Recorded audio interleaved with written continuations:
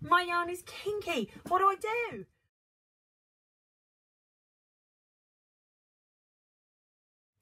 Well, actually, it's not too big of a big deal. Now, I know that you're probably expecting your yarn to be nice and straight, as it is on the outside of this particular ball of yarn.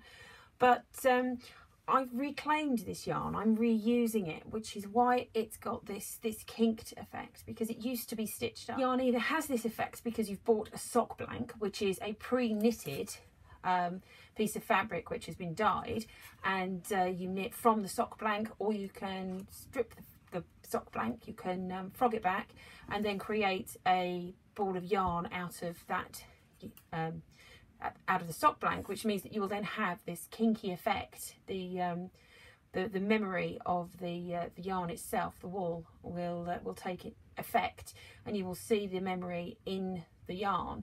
However, that doesn't stop it then knitting up into a lovely even piece. So as you can see, I'm using some reclaimed yarn from a sock sample that I've knit up previously, and it's knitted up into a very nicely evenly spaced toe for a new sock design.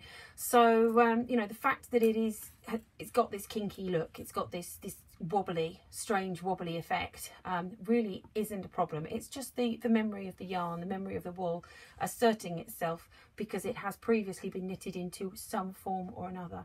In fact, some yarns are actually fancy yarns that have this effect already pre-built, and again, that can sometimes be a little bit scary for people, but don't worry, because it knits up just as smoothly from the kinky yarn as it would from the yarn that is nice and straight. And when I move from the bendy, loopy yarn through to the straight, unused yarn, you won't be able to even see where that is in the finished sock. So hopefully that's put your mind at ease. If you do have some kinky yarn, it's not a big deal at all.